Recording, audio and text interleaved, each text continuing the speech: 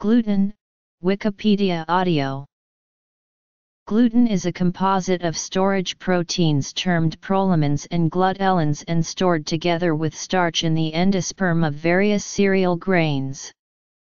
It is found in wheat, barley, rye, oats, related species, and hybrids and products of these. Glutens, and most especially the Triticea glutens, are appreciated for their viscoelastic properties. It gives elasticity to dough, helping it rise and keep its shape, and often gives the final product a chewy texture. Wheat prolamins are called gliadins, barley prolamins are hordeins, rye prolamins are secalins, and oats prolamins are avenins, which are collectively named gluten. Wheat glutenins are called glutenin. In a small part of the general human population, gluten can trigger celiac disease, non-celiac gluten sensitivity, gluten ataxia, and dermatitis herpetiformis. The occurrence of oat avenin toxicity in people with gluten-related disorders depends on the oat cultivar consumed, because the immunoreactivities of toxic prolamins are different among oat varieties. Also, many oat products are cross-contaminated with other gluten-containing cereals. True gluten is limited to the grains listed above. The stored proteins of maize and rice are sometimes called glutens, but their proteins differ from true gluten. Preparation. Gluten is a protein complex that accounts for 75 to 85% of the total protein in bread wheat. Gluten is prepared from flour by kneading the flour under water, agglomerating the gluten into an elastic network, a dough, and then washing out the starch. Starch granules disperse in cold/low temperature water, and the dispersed starch is sedimented and dried. If a saline solution is used instead of water, a purer protein is obtained, with certain harmless impurities departing to the solution with the starch. Where starch is the prime product, cold water is the favored solvent because the impurities depart from the gluten. In home or restaurant cooking, a ball of wheat flour dough is kneaded under water until the starch disperses out. In industrial production, a slurry of wheat flour is kneaded vigorously by machinery until the gluten agglomerates into a mass. This mass is collected by centrifugation, then transported through several stages integrated in a continuous process. About 65% of the water in the wet gluten is removed by means of a screw press, the remainder is sprayed through an atomizer nozzle into a drying chamber, where it remains at an elevated temperature a short time to evaporate the water without denaturing the gluten. The process yields a flour-like powder with a 7% moisture content, which is air-cooled and pneumatically transported to a receiving vessel. In the final step, the processed gluten is sifted and milled to produce a uniform product. Gluten forms when glutenin molecules cross-link to form a submicroscopic network attached to gliadin, which contributes viscosity and extensibility to the mix. If this dough is leavened with yeast, fermentation produces carbon dioxide bubbles, which, trapped by the gluten network, cause the dough to rise. Baking coagulates the gluten, which, along with starch, stabilizes the shape of the final product.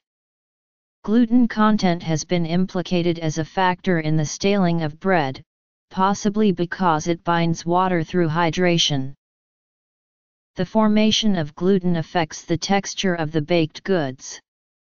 Gluten's attainable elasticity is proportional to its content of glutenins with low molecular weights, as this portion contains the preponderance of the sulfur atoms responsible for the cross-linking in the network. More refining leads to chewier products such as pizza and bagels, while less refining yields tender baked goods such as pastry products. Generally, bread flours are high in gluten, pastry flours have a lower gluten content. Kneading promotes the formation of gluten strands and cross-links, creating baked products that are chewier. The chewiness increases as the dough is kneaded for longer times. An increased moisture content in the dough enhances gluten development, and very wet doughs left to rise for a long time require no kneading. Shortening inhibits formation of cross-links and is used, along with diminished water and less kneading, when a tender and flaky product, such as a pie crust, is desired. The strength and elasticity of gluten in flour is measured in the baking industry using a Farino graph. This gives the baker a measurement of quality for different varieties of flours in developing recipes for various baked goods. According to Understanding Baking, gluten, when dried, milled and added to ordinary flour dough, could help improve the dough's ability to increase in volume. The resulted mixture also increases the bread's structural stability and chewiness. Gluten-added dough must be worked vigorously to induce it to rise to its full capacity. An automatic bread machine or food processor may be required for high gluten kneading. Generally, higher gluten levels are associated with higher amounts of overall protein. Gluten, especially wheat gluten, is often the basis for imitation meats resembling beef, chicken, duck, fish, and pork. When cooked in broth, gluten absorbs some of the surrounding liquid and becomes firm to the bite. Gluten is often present in beer and soy sauce, and can be used as a stabilizing agent in more unexpected food products, such as ice cream and ketchup. Foods of this kind may raise a problem for a small number of consumers because the hidden gluten constitutes a hazard for people with celiac disease.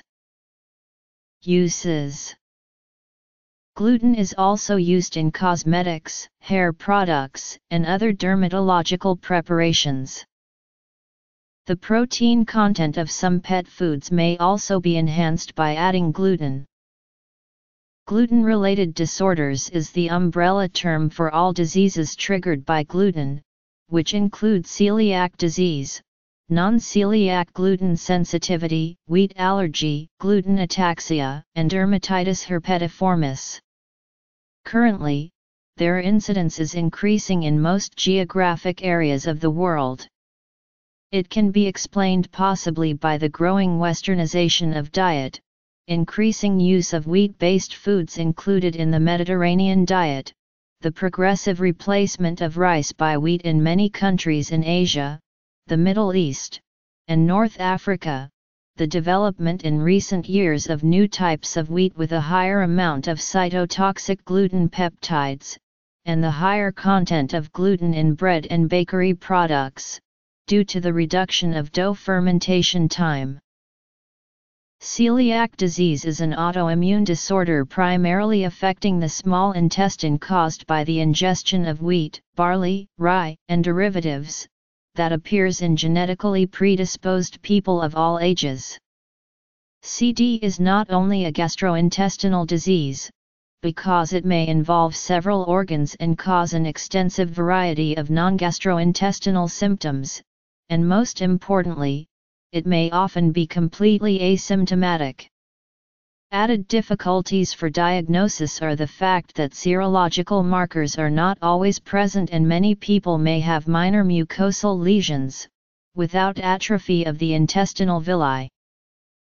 CD affects approximately 1–2% of the general population, but most cases remain unrecognized, undiagnosed, and untreated, and at risk for serious long-term health complications. People may suffer severe disease symptoms and be subjected to extensive investigations for many years, before a proper diagnosis is achieved. Untreated CD may cause malabsorption, reduced quality of life, iron deficiency, osteoporosis, an increased risk of intestinal lymphomas, and greater mortality. CD is associated with some other autoimmune diseases, such as diabetes mellitus type 1, thyroiditis, gluten ataxia, psoriasis, vitiligo, autoimmune hepatitis, dermatitis herpetiformis, primary sclerosing cholangitis, and more. CD with classic symptoms, which include gastrointestinal manifestations such as chronic diarrhea and abdominal distension, malabsorption, loss of appetite, and impaired growth, is currently the least common presentation form of the disease and affects predominantly small children generally younger than 2 years of age. CD with non-classic symptoms is the most common clinical type and occurs in older children, adolescents, and adults. It is characterized by milder or even absent gastrointestinal symptoms and a wide spectrum of non-intestinal manifestations that can involve any organ of the body, and very frequently may be completely asymptomatic both in children and adults. Bread products. Added gluten. Non-celiac gluten sensitivity is described as a condition of multiple symptoms that improves when switching to a gluten-free diet, after celiac disease and wheat allergy are excluded. Recognized since 2010, it is included among gluten-related disorders, but its pathogenesis is not yet well understood. NCGS is the most common syndrome of gluten intolerance, with the prevalence estimated to be 6 to 10%.